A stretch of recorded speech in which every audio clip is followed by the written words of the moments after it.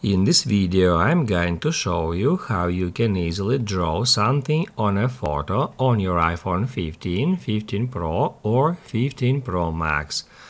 Be sure to watch the video to the very end so you don't make any mistakes.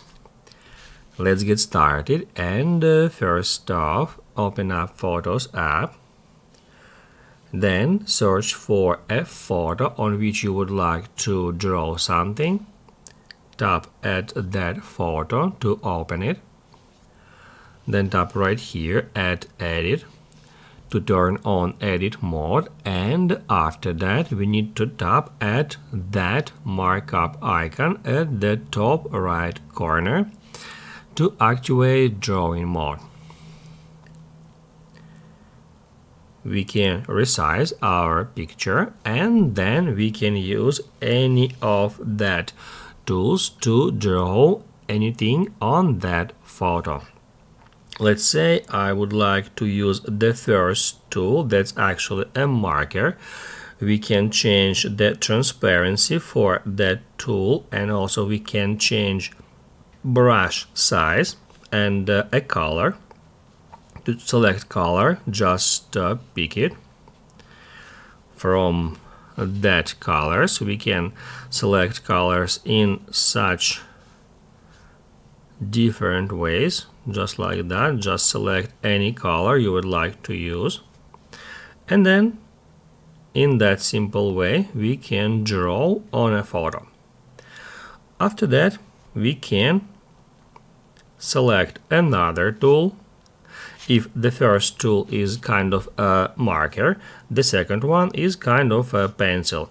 We can configure it in the same way. We can change brush size, transparency, and also we can select a color for that tool. The third one is a highlighter. We can use it to draw on a photo in the same way. If you would like to remove something that you drew before, you can use that eraser tool. Just tap on it to activate, and then in that simple way we can erase all the stuff we have painted. Then also we can configure that tool. We can also change brush size for that tool, and also we can switch between pixel eraser and object eraser here. Once you painted something, to save the changes, tap at Done, and then Done again to save it.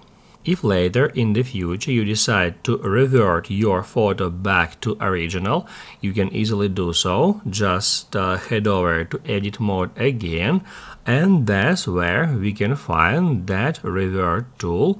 We can just tap on it and select Revert to Original. If this video helped you out, don't forget to hit the like button.